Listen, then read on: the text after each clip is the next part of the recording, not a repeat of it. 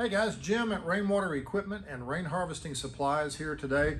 Going to talk for a few minutes about this DTron2 45/90 submersible on-demand booster pump.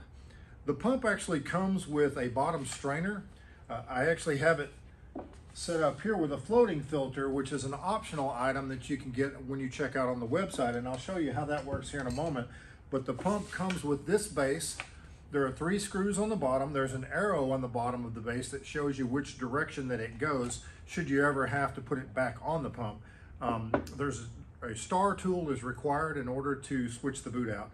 So if you want to go from the boot that it comes with that has the openings here that filter water from the bottom, like if you're using this in a well application, for example, or clean water, or even rainwater for that matter, you can leave the boot as is. Although a lot of times in rainwater applications, you're going to want to draw the water from just below the surface because you've got sediment floating on the top of the water and also on the bottom. So this optional 1-inch female threaded base, when you purchase the 1-inch floating filter, we actually send this with the pump. And you'll take your star tool, remove the boot that it comes with. It takes like 2 minutes to take it off, and then we will send you a floating filter with a hose length to your desired length. I believe we have it set up on the website where it's if you buy one standard, you get an 8-foot length, but if you need a custom one, you can just call us and we'll be happy to cut this to length. This particular customer is putting it in a 3-foot deep stream, and so there was no reason to have an 8-foot long hose. You've got a 250 micron stainless steel mesh filter here. All of the hardware is stainless steel, so there's no rusting. And then when you get the 1-inch floating filter, we provide a 6-inch float. So as you install it, obviously this is going to float right below the surface, and the water will always go into the pump from here and get filtered and then come out the top.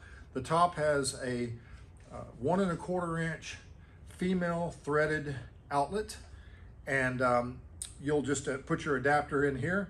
You can use PVC pipe, you could potentially use PEX, I suppose, if you like, on your discharge. And then there's a lifting handle as well with this pump. So you never want to carry this pump with the cable. That can do damage to the electronics. Always carry it by this lifting handle.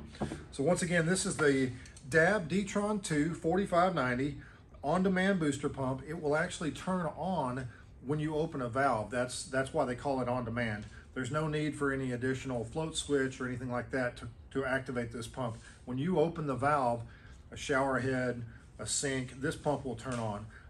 Pressure tanks with these are not required, but an optional recommended item that will prevent this pump from turning on and off as often. If you have a leak somewhere in your piping or a toilet running in the back of the house, for example, you won't want this pump to turn on and off and on and off. And a small pressure tank, 2 to 4 gallons, would be a nice complement to this pump. So again, Jim at Rainwater Equipment and Rain Harvesting Supplies. If you have any questions, like more information about this pump, give us a call at 877-331-7008.